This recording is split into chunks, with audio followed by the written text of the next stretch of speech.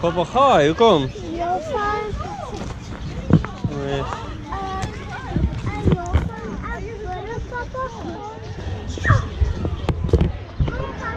Ek kom. Jy kyk dit kan hulle nie eens binne vashou. Oh, ja. Ja. Ek dink ek sal dit Ja man. Hy is niks nie. Jy kan jou hand so op die tafel neer sal loop jy op jou hoor. Wat is dit?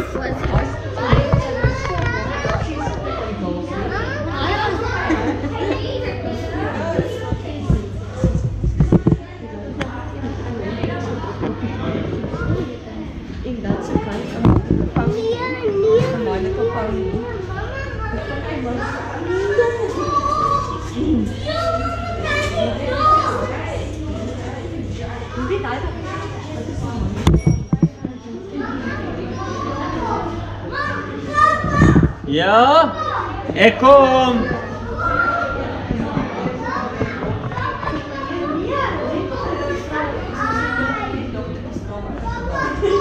Ons gaan nou gaan.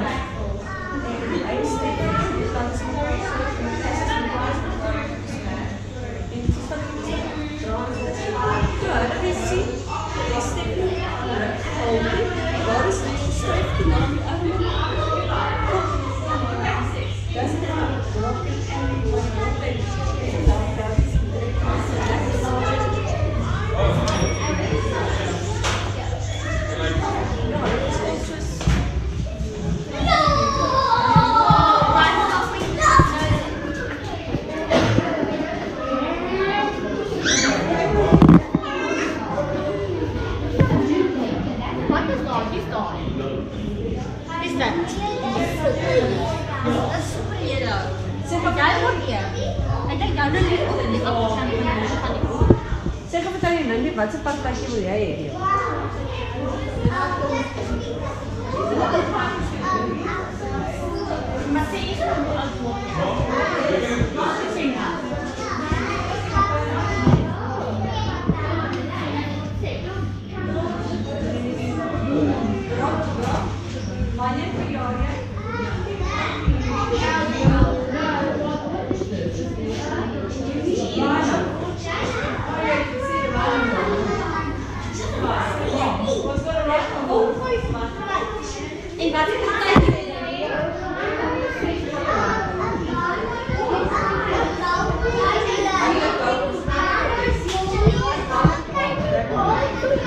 Wat is dit?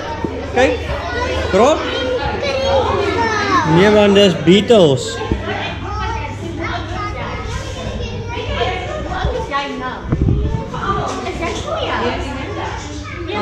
Daai een duimpie wat swam maak, dit is een.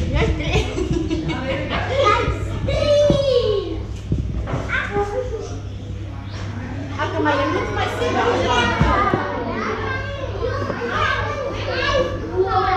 Wel, jy kan iets sneller afkeer. Okay, dan kan ek nog.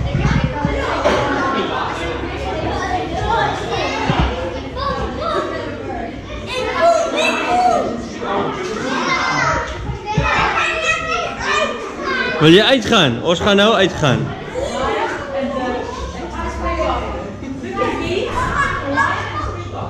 Ons kom. Vir wat? Vir wat? Is die altyd iets niets as hulle? Ons is op die blokkie. Nee. Maar jy sien partykeer altyd iets niets, maar jy gaan ons nou sien, Lyndi. Ag, Michelle. OK, kom julle. Wow, wat is dit? 'n salamander. Ja, papa. Oi. Kyk hoe loop hy. Ja, loop hy. Wag, kom ons gaan aan.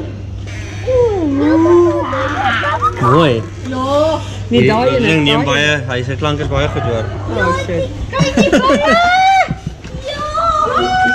Kom moeder.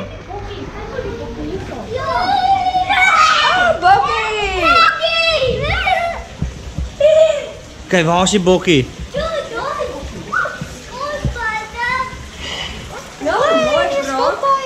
Oh, kyk al die skilpaaie daarso. En die ninja turtle. Dis hulle, né? Daai ninja turtle. Ja. Sien jy, dis hoe hulle lyk as hulle klein is, dan word hulle groot.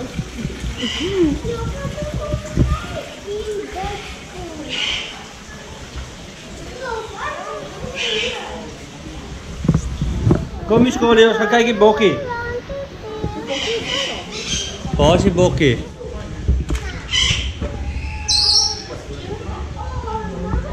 Kom Boris. Dis twee bokkies, kyk daarso.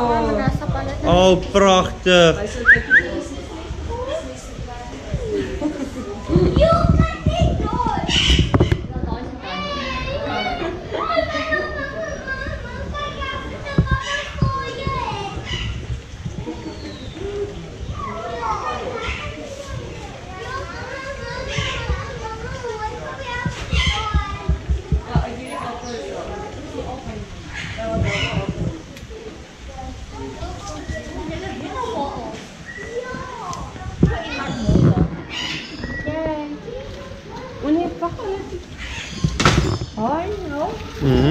Hey, dat is veranderd. Kijk zo, kijk die groot slang. Wow, hé. Sê vir papa, hy moet vir tannie Lyndi oorgooi. Hy is besig om te verveel. Maybe not. Daar's een in die water.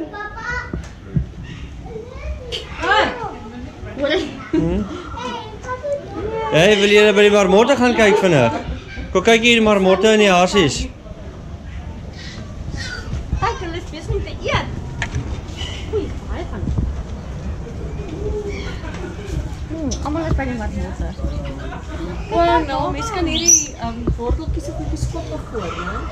Ja.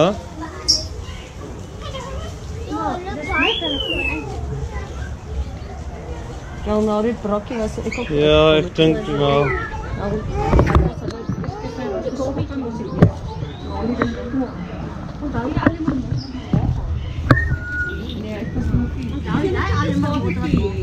Ek onthou al die ja. Dit actually so gelyk.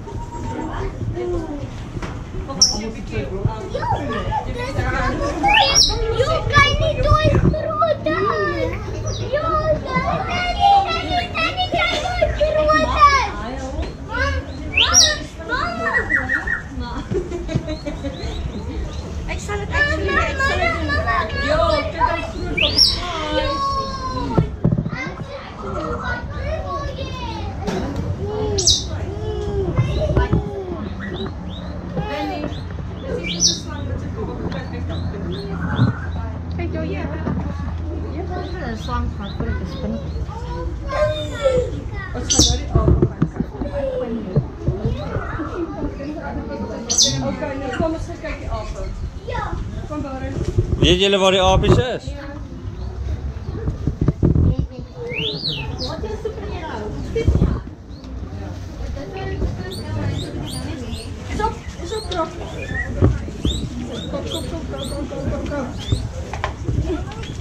Kijk eens op. Kijk eens waar je leven staat. Go. Jongens, dat is een grote. Dat is een grote. Wow. Jongens, waar is zo'n kop? Waar is sy kop? Sy kop is daar onder. O nee, dis sy stertjie. Daar is sy kop. Daar so. Sien jy?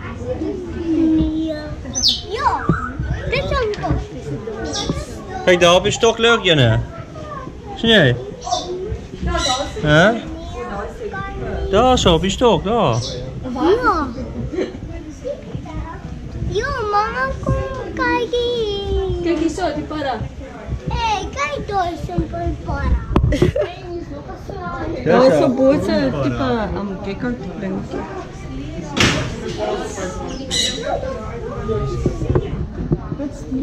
Oh, dat is lelijk. Dat is baie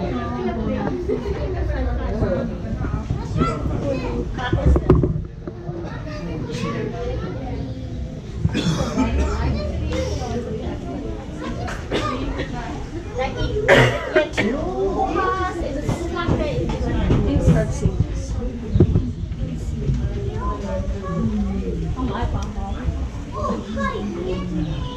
Dis is 'n akkedis, 'n baie groot akkedis. Hierdie eertjie loop lekker al.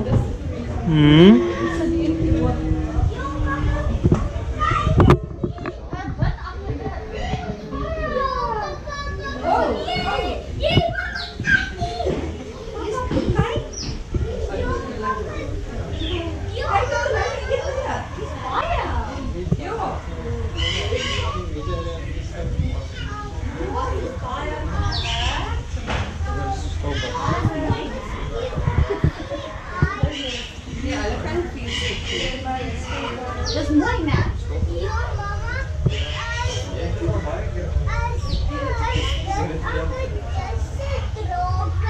Dis 'n beerdedreiging, ja, maar hulle kan nie vuur spoeg nie. Hulle is op die klein. Soos babietjies ken die plante. Plante. Cute.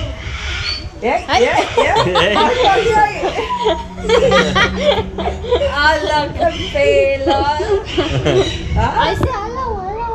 Hallo. Jy moet jou kop op so skryf. Sê Wow. hallo.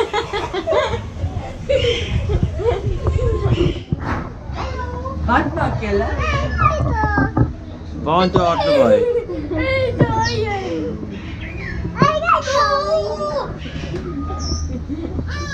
Kyk, jy step nie mooi so nie. Hulle maak op pad gegaan. Ja. Kyk, hulle lê onder, hulle het koud, dus ek moet nou onder die lig lê. Ja, maar daai is vir meisies ook. Daar's een oor die klip op.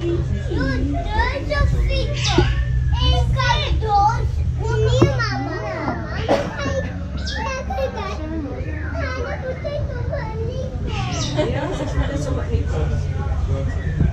Hy het vis jy. Yes, you know.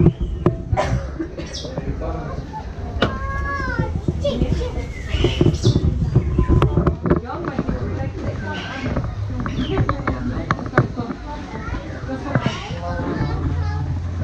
Wat is hier so? Kom bro.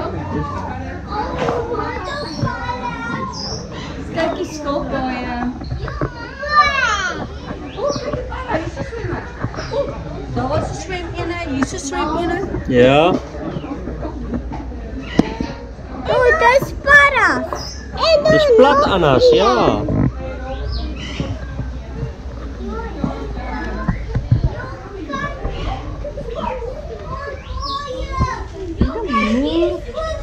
Ag, daai. Het jy al gedis aangesit? Dis was uit toe. Ja, sit jy van die derde draaikant in gesit.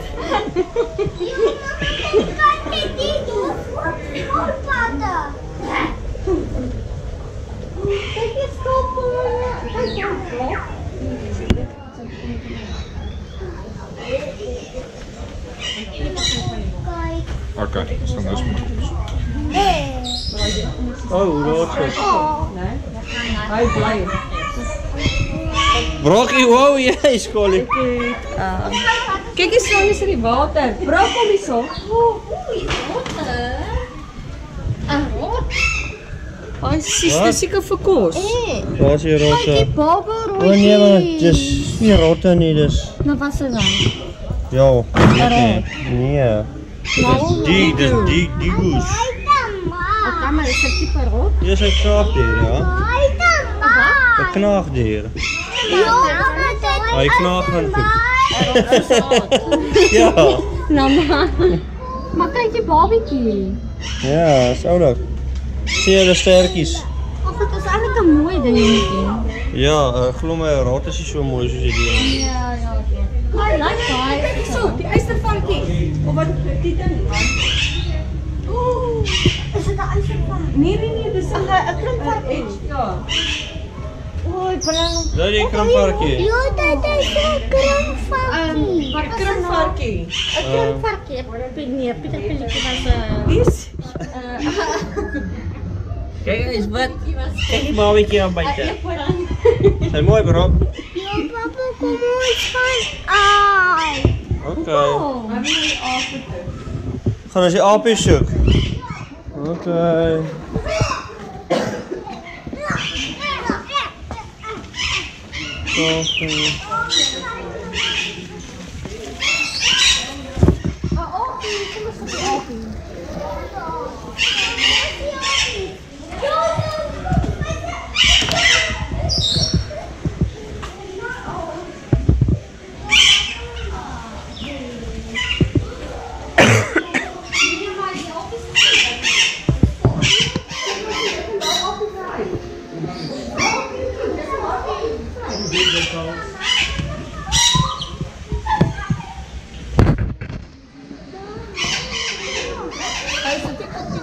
Ja.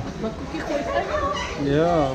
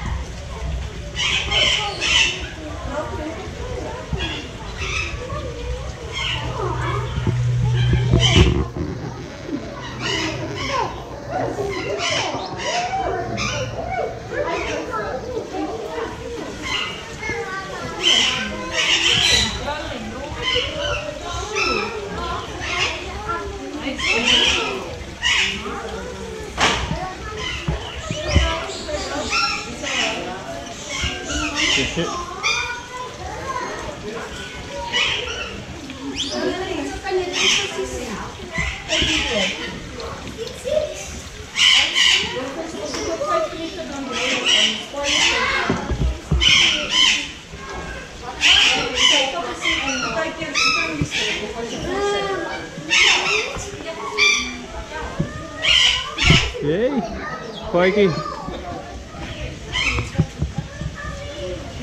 Ja? Ons moet gaan wat Lyndi als vrienden kan vasthouden. Oké.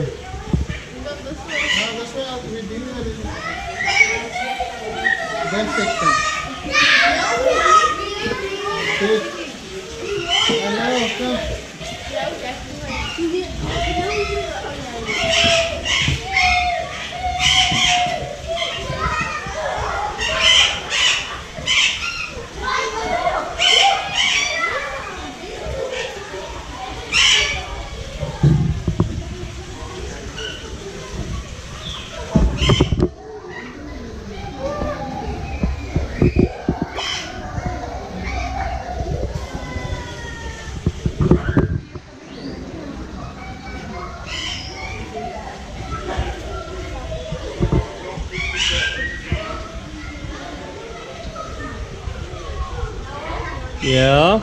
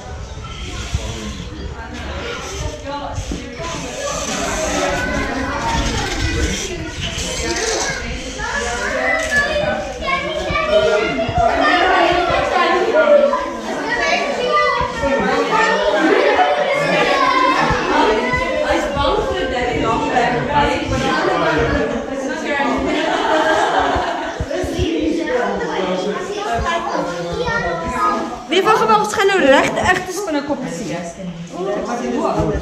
Ja. Lelijk.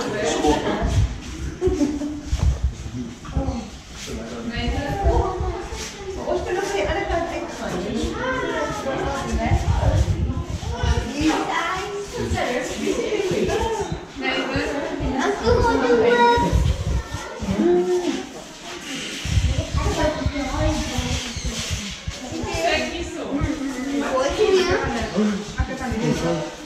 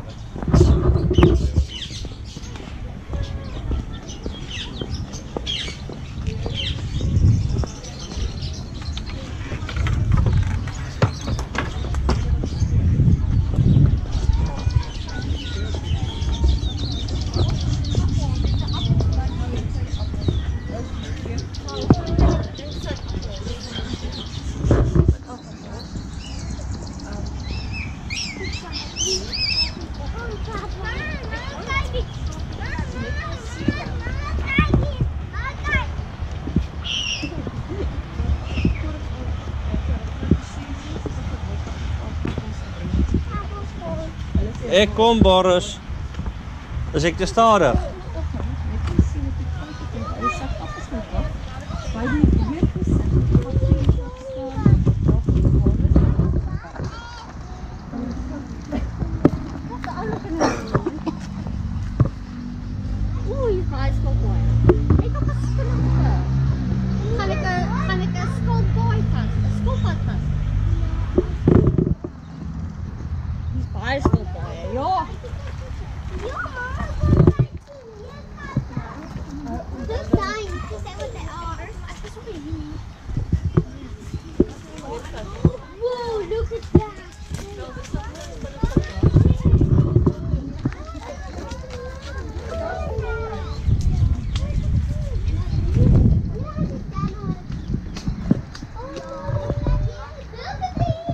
Waar is die meerkat? Oeh, daar lê hy.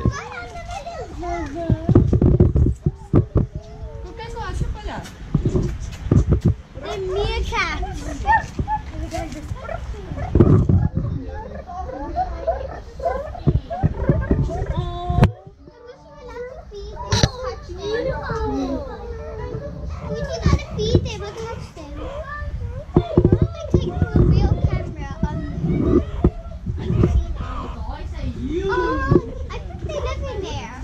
Hello. Spider. Wait. There.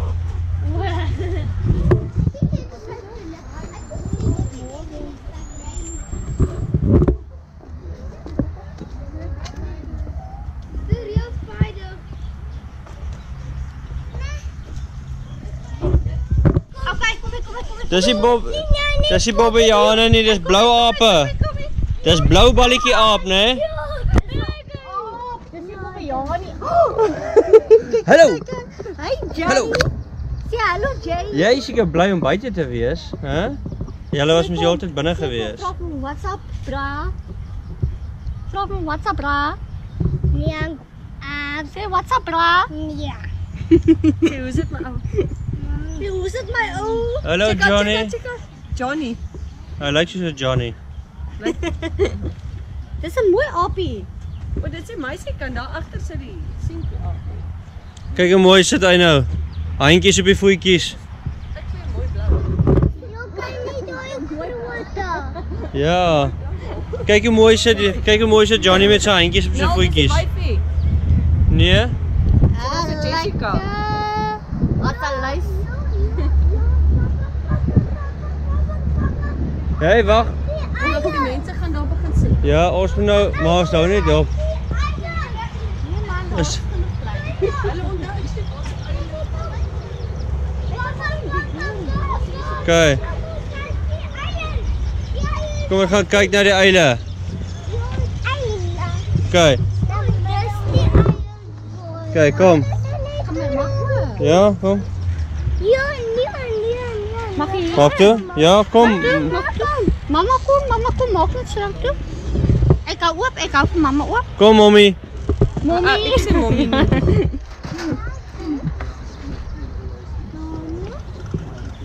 Okay, kom ons kyk. Oile.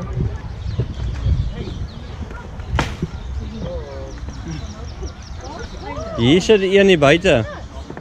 Ja, daar sit die een. Maak mos dit dan op.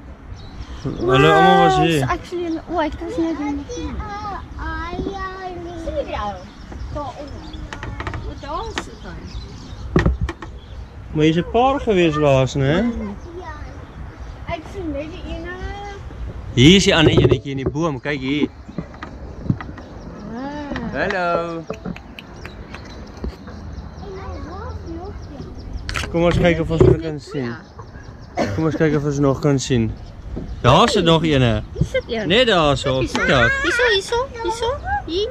Kyk gaan na my vinger. Daar. Sien jy? Ja. Wee, hier kan jy beter sien dan. Ja, kyk toe. Dis groot eile. En daaronder sit ook een. Daai een daaronder lyk of hy nou net opgestaan het. Waar is hy?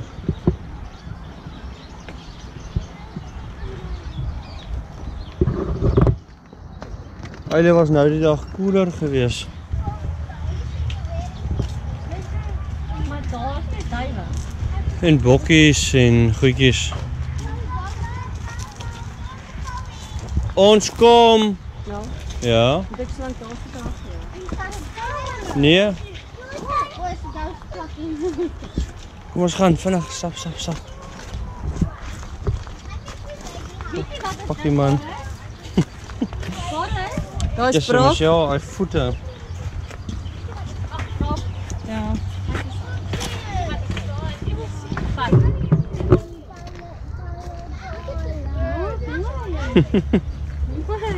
En daai daar agter. Daai. Man. En die?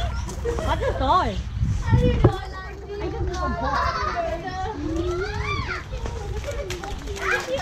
Kom weg, aan de kant toe.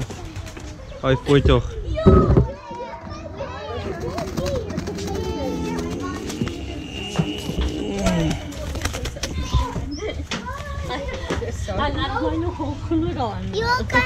Hy sê dis 'n simpel een, né? Lyndi Maak nog hom hy hier sê oop. dis Ek het hy sê iets is simpel een. 'n simpel een.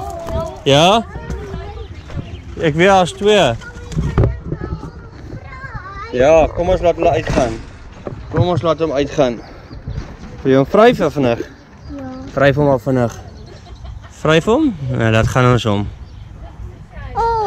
Vlaggie het gebreek. O nee. Hy het maar net in die hokkie vasgevang. Kom, gaan terug. Nee, kom hier so. Nee, ek dink ons Los hom. O, okay. Ja, ek het al. Loop brokkie, los hom. Ek wil nog duiwe sien.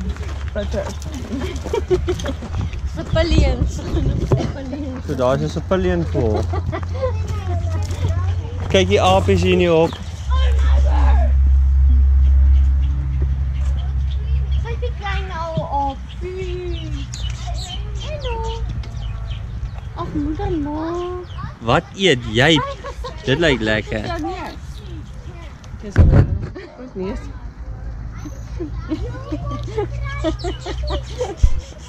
Kom ons vryf die spinnekop. Yes, maar sy tande is huge. Dink jy ek kan seer by? Nogal ja.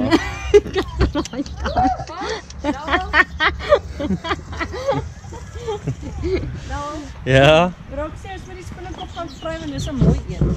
Dis om hy laas hysteries geraak toe ons nader kom. Dis nie mooi nie. Hy is groot, né? Het jy imagine jy kry hom onder jou bed? Hæ? Hy is hom groot. Maar pas op, moenie lê op hom nie, né? Ek dink hy hou so. Kom Boris, ons los vir meneer Spinnekop laat hy slaap. Nee. Hi everyone, I'm Indigo and Busty. We're both volunteers here, as you can tell. We're basically slaves here, but anyway. We help out, we clean cages, we get bitten, but we really enjoy it. So if you're 14 and older, you can come here and do volunteer work. it's actually quite, you get a lot of experience, it's really enjoyable. Now, today we're going to do our show. Quick recap. Butterfly World started about 22 years ago by our founder, Estefan de Westhuizen. It started out literally just butterflies. But then it was a tropical garden, so people were like, then maybe they can look after our iguana. So they brought their iguana, and then someone brought their terrapin, and someone brought meerkats. And now we have over 300 animals on property at the moment. They're all here, they're all rescued, they're all rehabbed. So we try to release the ones we can. If not, we keep them here. So today we got some really nice things. Let's start out with the ball python. Let's let Rusty do that. Oh, this is Bob. He's a ball python. You can tell he's a ball python because he's got a lovely ball python pattern and everything. The reason he's called a ball python because when he feels very anxious or scared, he curls up in a ball, as you can see now. But right now, also when he's cold, as you can see. But right now he's quite relaxed, he's looking around. And he's flicking his tongue out. You see how he's flicking his tongue out? Stadig. What do you think he's doing when he flicks that tongue out? Hij ruikt dan niet. Exactly. Snakes use their tongue to smell. What happens, it doesn't exactly work the same way with noses, but what happens is they stick their tongue out because it's wet. It like scents stick to that tongue from the air. Then he brings it back in. And at the roof of his mouth, there are 2 holes that lead to his brain. That's called the Jacobson organ. And as you can see, the forked tongues, those 2 forks, those stick up into those 2 holes, and that connects to his brain. That's how he knows if there's food, or if there's, say, a predator coming, or if there's a little child looking at it, and everything. So, yeah, that's how he howls around his environment. And it's very important, because when he hunts, all he does is basically stays very still in the undergrowth. He's not a cobra, he's not a venomous snake, so he doesn't travel around looking for food. He just stays where he is, and he stays in the undergrowth. You can see he stays in the undergrowth because there's some nice leaf patterns, golds, browns. He comes from the Congo, so where there's jungle and everything. But now he's waiting in the foliage, and he waits, and a mouse comes along, okay? Then he waits, the mouse comes closer, and he bites, okay? So, now he has this mouse, but the problem is he doesn't have venom. What do you think he's going to do in order to kill this mouse? Yes? Squeeze out. Exactly. Non-venomous snakes are constrictors. So what they do to their prey is they give them a big hug, okay? And they squeeze and squeeze and squeeze until that mouse falls unconscious and dies eventually. He won't stop squeezing until that mouse's pulse is completely dead, okay? Because if he says stop squeezing only until the mouse, say, stop breathing, then he could have swallowed that mouse, and the mouse could wake up over here and try to claw its way out. So he has to squeeze until it's completely dead. But now there's another problem. This mouse is now dead. But let's say it's a mouse that's about this big and this wide. How do you think he's going to get it through that head? Any ideas? What snakes do is that they unhook their entire lower jaw. And the skin around their cheeks, it's very flexible. So what he does is he pushes the mouse in. Now the jaw's like, well, open. Okay? And once the mouse is in, he hooks them, and everything's fine. And there's just a bump and goes down. Afterwards you can feel him, he's very smooth. Someone once said he feels like the handbag. But yeah, so you can feel him afterwards. Je voelt? Weet je niet. Like after we show all the rest of the animals, everyone can feel them. Okay.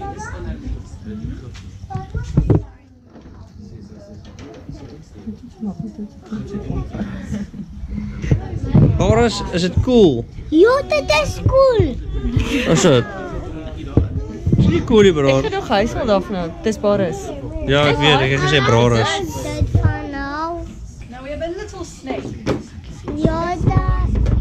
Ja, papa, ik voel This is dooien. Nachi. Zijn naam is Narki. Say hi to Nachi. Hello, Nachi. Say hello. Very orange. Say hello. Waar is een mooie? What do you think Nachi is? Dit is snake. Mooi. 10 out of 10. What? Do you know what type of snake? It's a corn snake. Yes, this is a corn snake. He might not look like a corn snake because corn snakes usually have a black and white patterning on their belly, so it looks like a domino effect. It's very interesting. But he doesn't have that. He also doesn't have the usual markings on his back that make him a corn snake. This is because of the constant breeding for pets, you get mutations and like this. So you can get them in grey colours, in like strange orange colours like this. He's very, very beautiful though. And why do you think he's called a corn snake? Papa, what do you call it?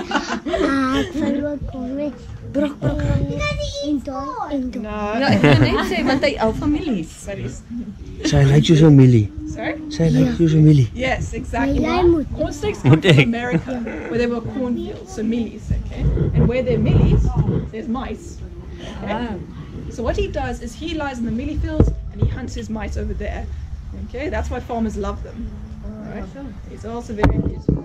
So you can also touch him afterwards. Plaasboeren houden van mee.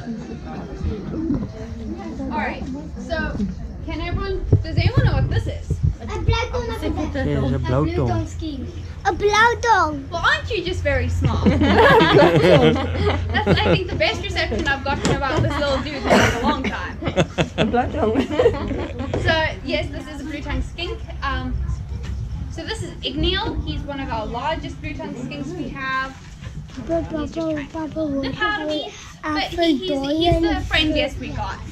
They generally are very grumpy lizards. So for them, they're...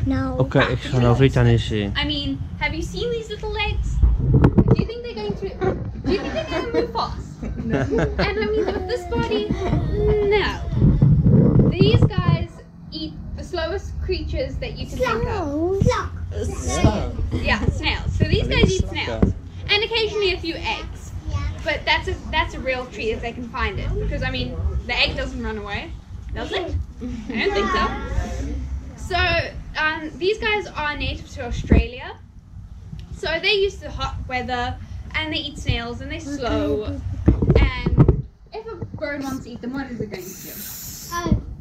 Yes? They are gonna put a blue on. Yeah.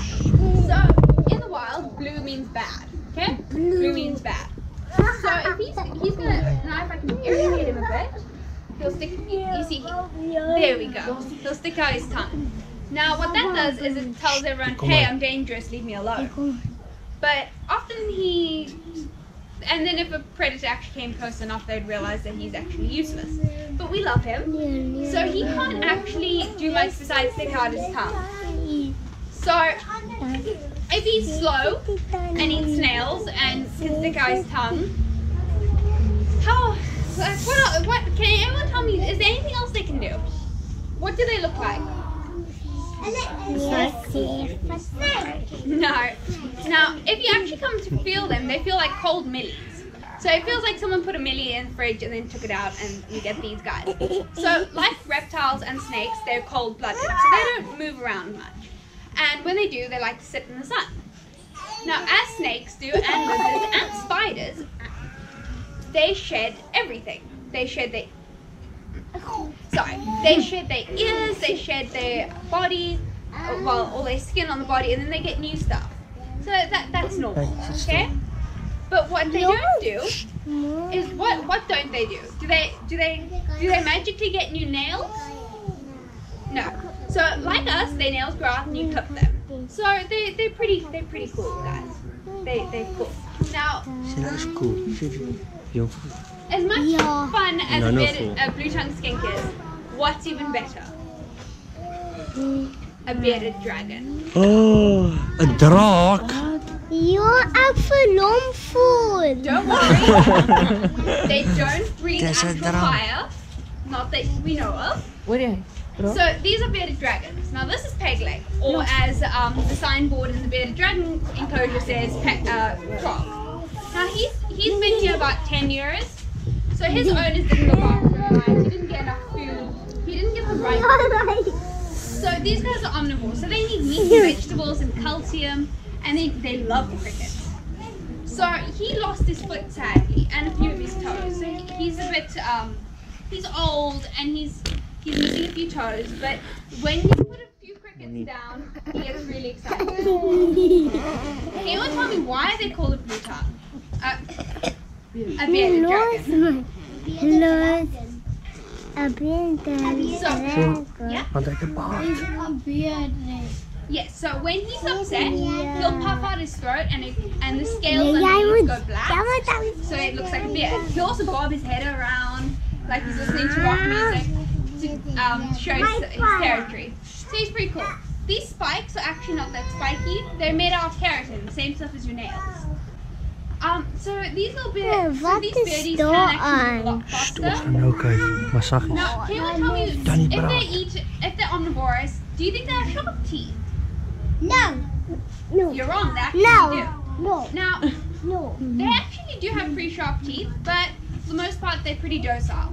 You can't actually have them in the cage. So they originate from Australia, but you can't have them here. Can you tell me why? Now, if these guys get out, they're going to, they'll decimate our normal population of blue-headed lizards. Yeah, blue-headed geckos. So these guys can't let loose because they'll fiddle with our natural order of things. So you can't actually have these in the cave. So the SPCA and anti-smuggling organizations bring them to us. So that's how we have all of ours. And he's a proud survivor. Busty's now going to show you a very prickly friend. Oh, wat is daar een? Dis 'n krumvarkie. Ja, ek verloor. I'm named this prickly friend. If I can wake him up, that'd be great. Papa is bang vir ons. What is prickly and grumpy? Sê hedgehog. Yeah? Hedgehog. Een groundhog.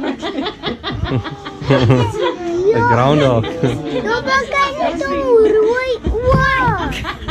Ja. So this is our albino hedgehog.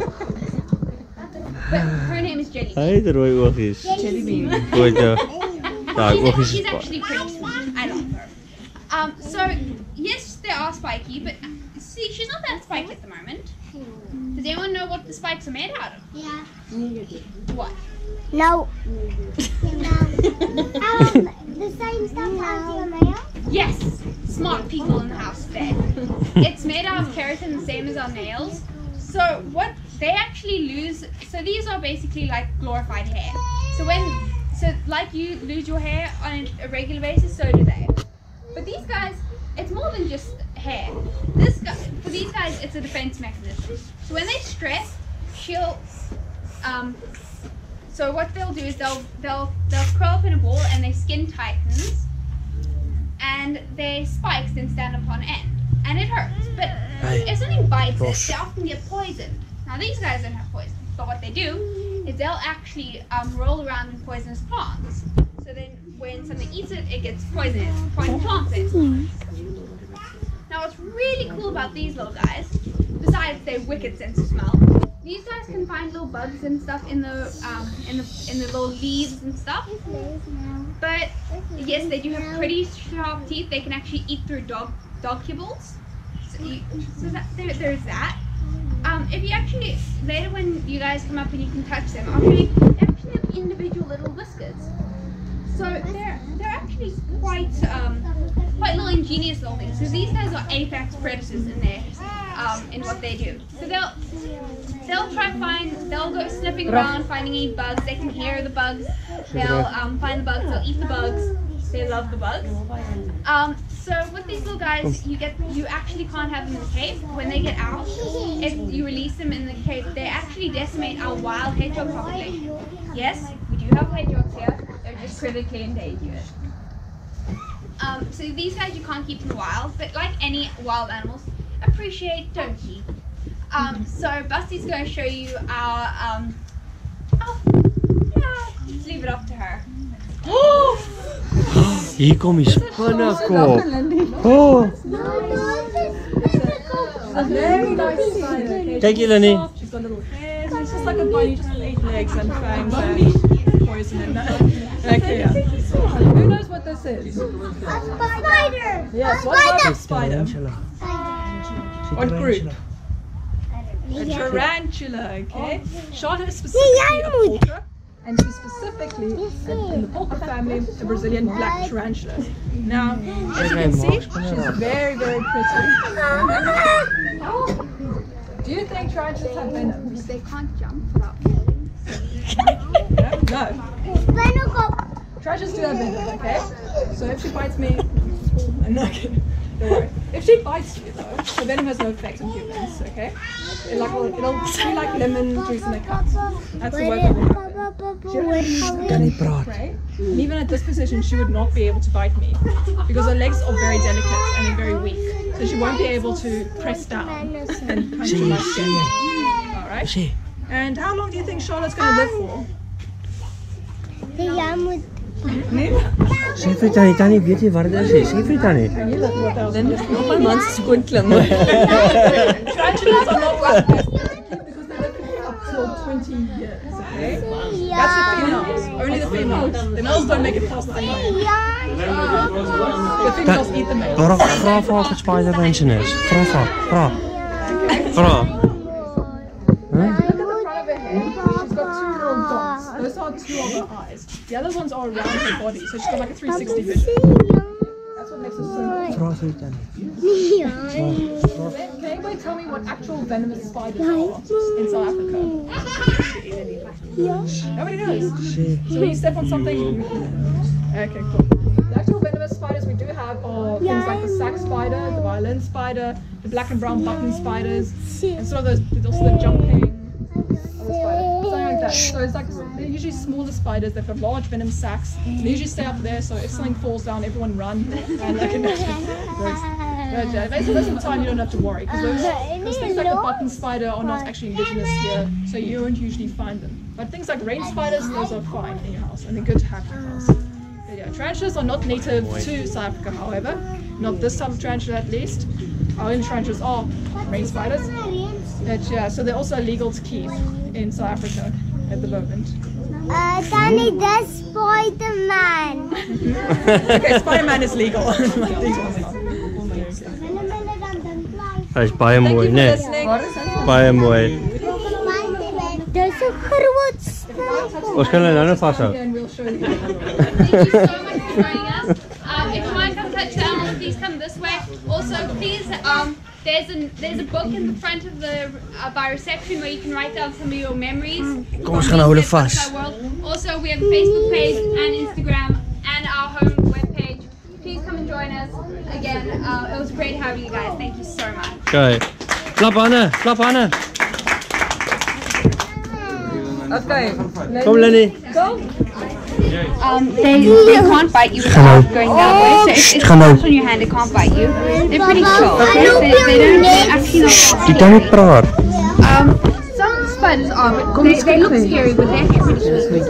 So if I just hold it still like that and don't move, will it be fine? Yeah, I'll just walk over you. Won't even No, I don't want it to walk. Ja, hy sê oor jou hand loop. Hy gaan net weer as jou hand waar hy loop het. Don't walk towards. Nee. En as hy doen, dan sit mens net die hand daar so. It's my biggest fear, so I want to come over it. Just Yeah, to she's got a try. fear of crickets, moths and spiders. Spiders is the biggest one. Crickets and moths. Yeah. People don't believe that crickets do bite. I have to tell you they do. But spiders really, I'll try, oh. Such a spot. There. Yes, sir. Mooi, Lyndi. Well done. How can I do fast? So you don't have to take it outside. How can I do fast? No, it's a very delicate little spider. If it falls on the floor, it's gonna die. It's a very delicate little thing. Okay, I hold it still. Ja, maar je moet op jou hand. Je telt gezien. So what you gotta do is you gotta touch one of the legs. If you touch it on its body, you can hurt it. What do I Is do? vir oor kan ons sien? So Try it. if you do that, you can't pull back. Because if you pull back, I won't it's pull back. gonna. I won't pull back. It's fine, I won't pull back. Kijk, constant. Uitsa. Ga je nou op het centrum? Come this side, okay?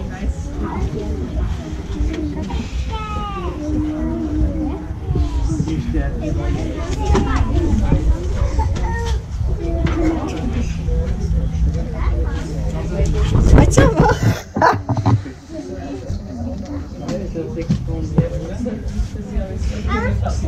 So it's just feeling because it's a little bit nervous of you. Ja, no, it's fine.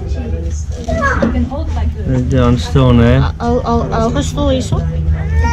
It's okay. Ja, that's fine. Brok, moenie nou op my rug klim nie. It's not that bad. Yeah. Do you want to move a little bit forward? Ja. Will you climb up? No, you don't move your hand. Oh, sorry. I move it. Oh, okay, sorry. Because otherwise it's going to think that you... Ja. It's okay. Okay, move your hand away. Excellent, you go this way. So it's a still new spider, so it's a bit nervous of you, that's all. Okay.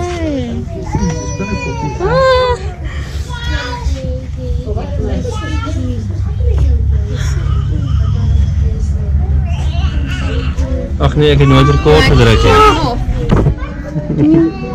Not that bad though. Do you want me to take them off? Ja. Ja. Let's get you to go. Move them there.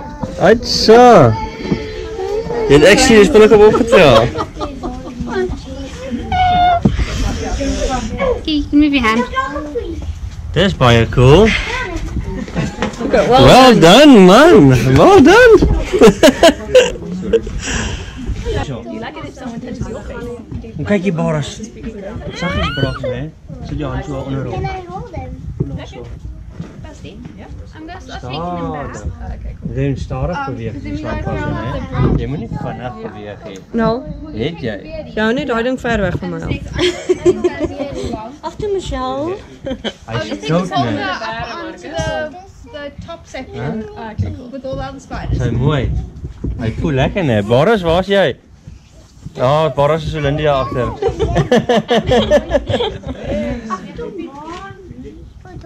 Onthou saggies, né, bro?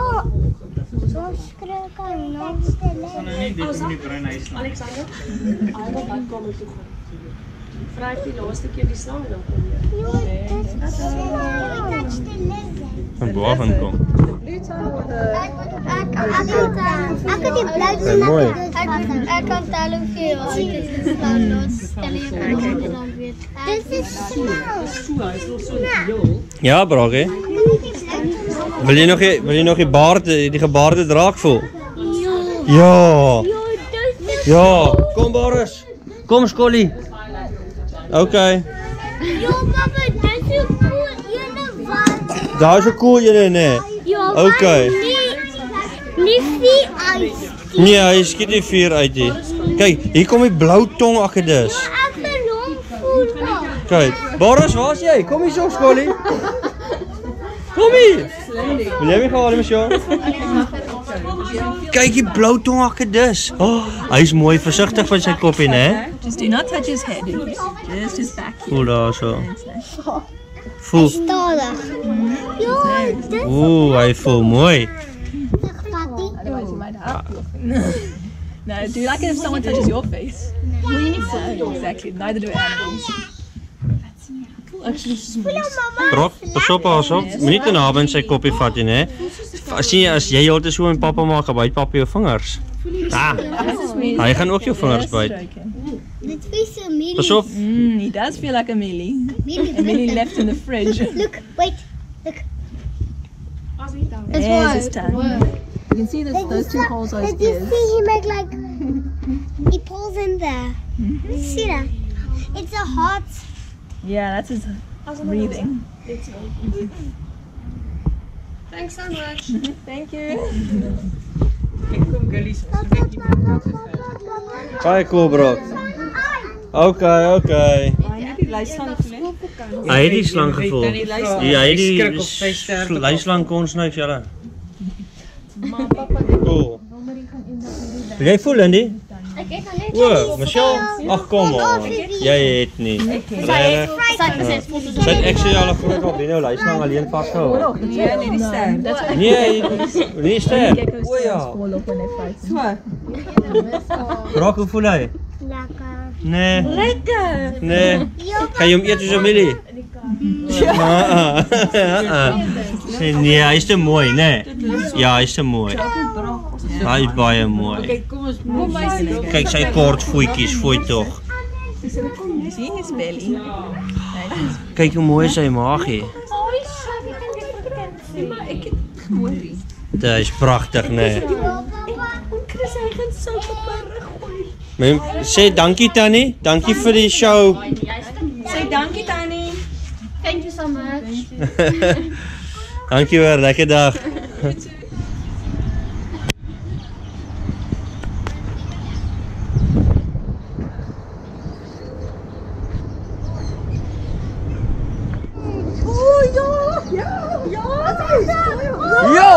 Yo! Ja, als hij tong eens uithangt, dan weet jij. Oké, kom. Kom, hardloop, dan moet je nog vinnig saam met Annie Lyndi. Hij binnen. Lijkt soos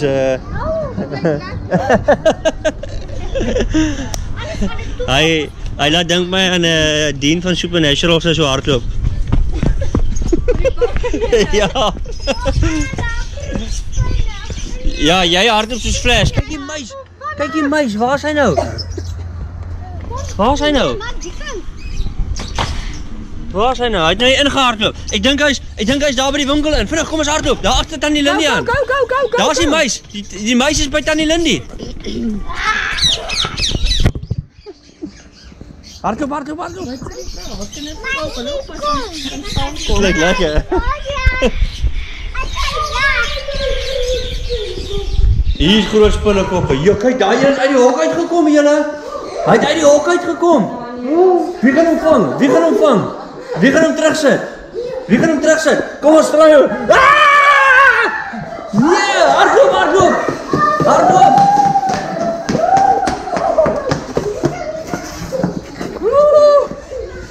Yes, so. Daai was naby.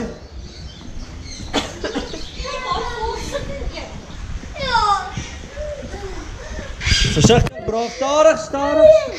Jy stadig. Hoor jy?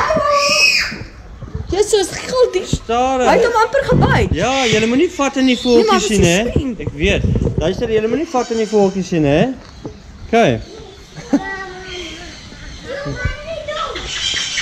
Nog een, hy is mooi kleure.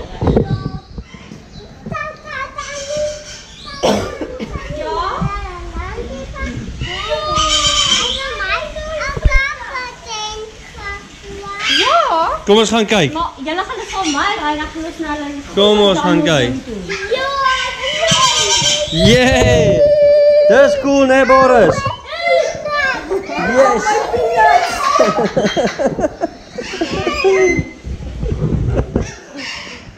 Ek sien nie die guana af nie.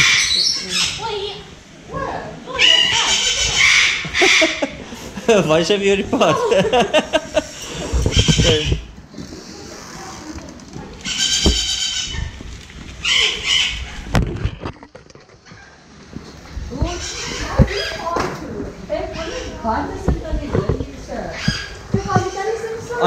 Ander deur. Dis so links. Ek kan nie sien saam kry. Kyk, dit is waar hy bly. Kyk hier julle. Haai jene. Kyk, daar gaan hy terug na sy huis toe. Slang. Boris, en toe voel jy nie eens in die slangetjie nie, hè?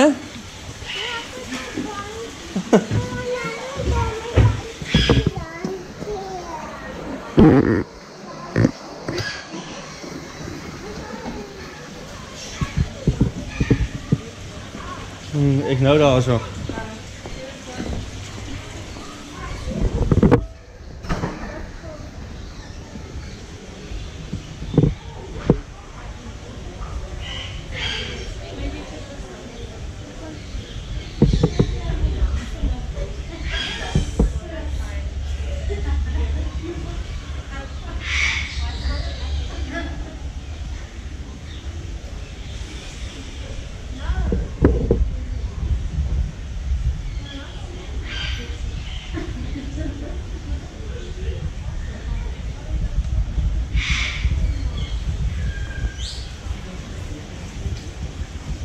Hier ingaan.